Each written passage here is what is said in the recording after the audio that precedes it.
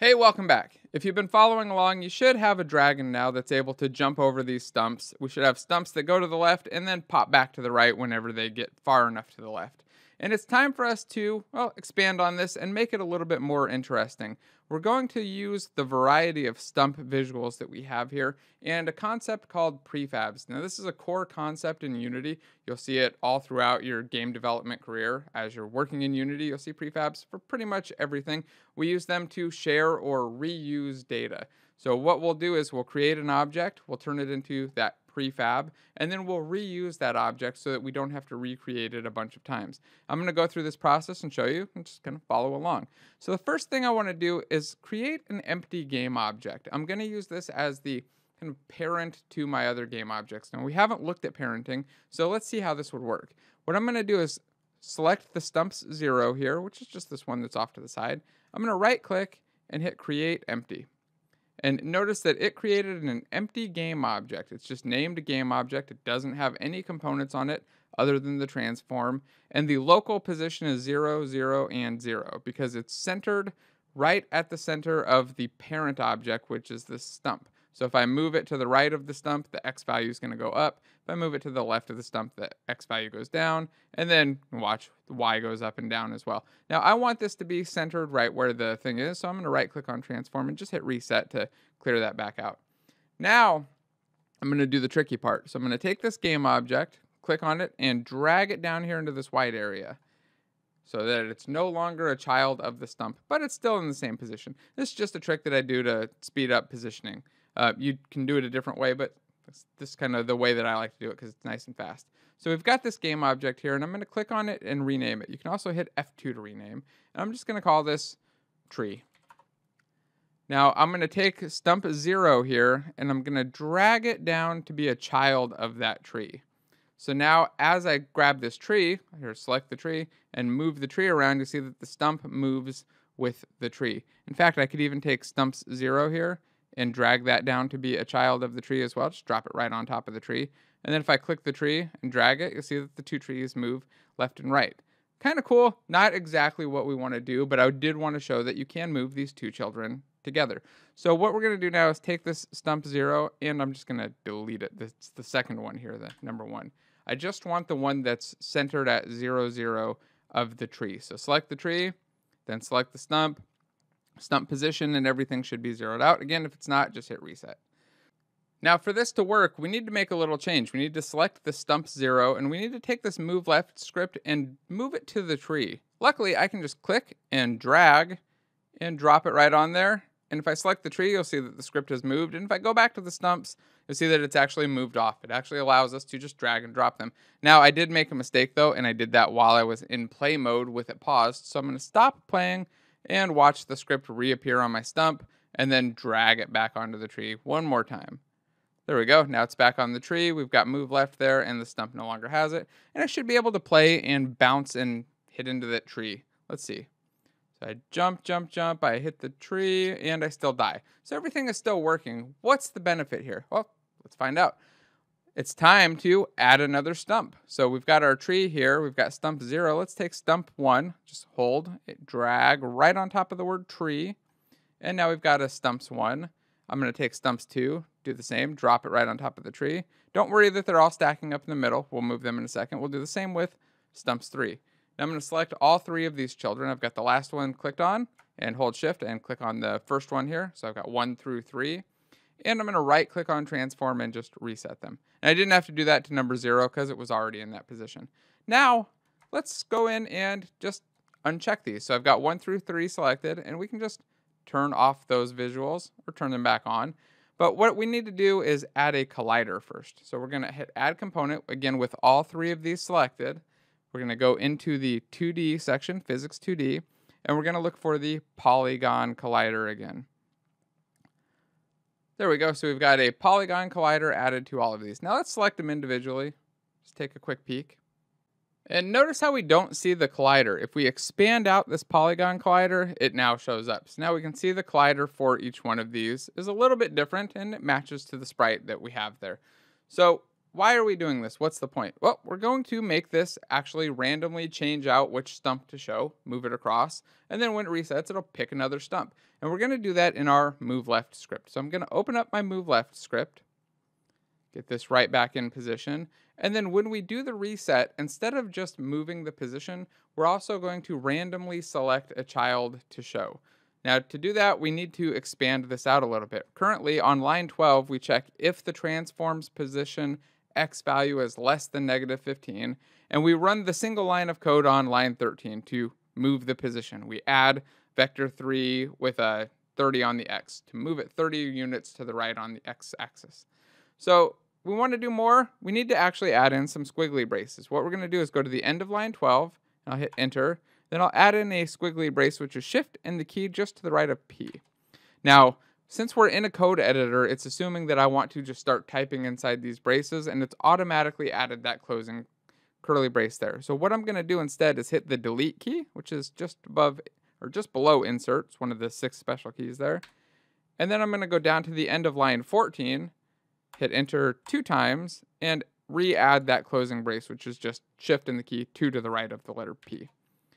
Now, I want to do something a little bit different. So once we move, we're going to switch to a randomly selected sprite. We're going to pick one of them and just enable it.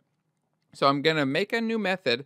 I'm going to call it show random sprite. Just like that. I just type out the words, and then I hit shift 9 to add my parentheses, and I go to the end and I hit a semicolon. Now, you see we've got a nice squiggly underlined error saying, hey, show random sprite doesn't exist. You might think, hey, is this like a thing in Unity to show random sprite? It's definitely not. It's a method that we're going to create. And the way that I do it is by typing these out, and then I like to hit control period with the show random sprite selected. Make sure your cursor's on it. And then hit generate method. And what that does is create a new method for me that will do whatever I tell it to do. Right now, it just throws an exception, which means it's going to show an error in the log, be slow, and cause problems. Not what we want to do. That's just the default message or the default behavior there, just to remind you, hey, you created this method, you forgot to actually do something with it. So I delete that out, and instead I want to pick a random sprite and show it. So to do that, first we need to pick a random number. Let's go back into Unity. If we look here, we have 4 stumps. I want to pick a random number between 0, which is the first one. Luckily, they're indexed exactly how we index them in code, and 3. And then we'll show whichever one we found or picked between 0 and 3. So to do that, we call, well, first we need to pick or a variable to assign our number to. So I'll say integer or int. Let's call this index, because it's going to be our child index to show, equals Unity engine dot random dot range. Now don't pick random range, pick range, and then use shift 9 for the open parentheses, and we need to give it a minimum and a maximum. And if you look here, you'll notice that it's got a float, or if I hit the down arrow or click the little thing here, I also have the option for an int. And we're going to use an int, and it's going to know that by default because we're just not going to put any decimal points. So I'll put 0, 3 and a semicolon. So now we'll pick a random number between 0 and 3. The next thing we want to do is show that child. So we have a couple options here. Let's go back into Unity one more time. To get our children, we actually look at the transform component, and it has a method on it called getChildren or getChild. It has a child counter, a whole bunch of other things. So we're going to use this transform to find out what all of the child transforms are. We'll go back into the code, and what we want to do now is loop over all of the children. But first, we want to get the number of children. So we're going to say int child count equals transform.childCount. And we're just saving that off. We don't necessarily need to save this off, but I like to save it off here in a variable to make it very explicit what we're doing. Now we're going to add in another line, and we're going to use a special word called for. This is going to allow us to loop over children and do something for each one of the children. And I'll explain this as we go along, but start off with just the lowercase word for, and then an open parentheses. And then we need to give it a type, which is going to be int, because we're going to do it 4 times. We're essentially going to do this loop and run this code 4 times, or however many the child count is. Right now that's 4. We know it, but we're getting it anyway so that we can adjust it later if we want to. So we'll say int I, which is very common in a for loop. If you see a loop or the word for, and you see int, it's almost always going to be I or J or K. Sometimes it's a more descriptive name. A lot of the time, the default, though, is just going to be I. So we'll say int I equals 0. Then we do a semicolon, I less than child count, semicolon, I plus plus. Then we add in the squiggly braces on 2 new lines, and then we'll start talking about what this actually means. So this is the for loop. This is to loop over things or loop a certain number of times. We're declaring an integer named I and setting the default value to 0. We're going to run the code that's in these squiggly braces as long as the value of I is less than the child count. So right now child count's 4, so we'll run through and it'll hit 4, 0. It'll go through. It'll run this code once for I equaling 1, once for it equaling 2, and once for it equaling 3. Now, the reason that it increments is right here. After the last semicolon, we have I++. So this means that start off with I equals 0, keep going until I, this variable that we're incrementing, is less than our child count, which again is 4 right now. And every time after you do it, increment I by 1 by using the plus plus. Plus plus just adds 1 to a number. So as long as we have a number, doing plus plus after it adds 1, just because it's a very common operation that we need to do. So we're looping over it, and we're going to run all of the code between 26 and 28 4 times. The code that we want to actually call here is going to be transform.getChild, and then we open parentheses and give it I. And then at the end, put a semicolon. So this is going to get the child transform. So we're getting it, but we're not really assigning it or doing anything with it. So that we're not going to get an error, but we're just kind of getting the child and doing nothing to it. So we have a couple options. What I'm going to do is assign it to something so that it's really very explicit what we're doing. So we'll say transform child equals transform.getChild. So this is going to be the child transform object, or these little sprites. It's going to be the first one, the second one, third one, and then the fourth one. So what do we want to do to that? Well, we'll say child.gameObject.setActive. And then we want to either turn it to be active or not active based on if the index that we've selected matches I. So we have a couple ways we can do this. We can just do index double equals I and put a semicolon at the end. And what that'll do is evaluate to being true if it's the correct one or the selected one, and it'll be false for all the other ones and turn them off. We can also, let's just cut this out real quick, say bool should show equals, and then I can put index double equals I, and then copy should show and put that in as a variable as well. Generally, I probably wouldn't necessarily create the variable for it, but when we're really trying to be explicit and show what our code is doing, it's good to just put in some well-named variables to make it really obvious.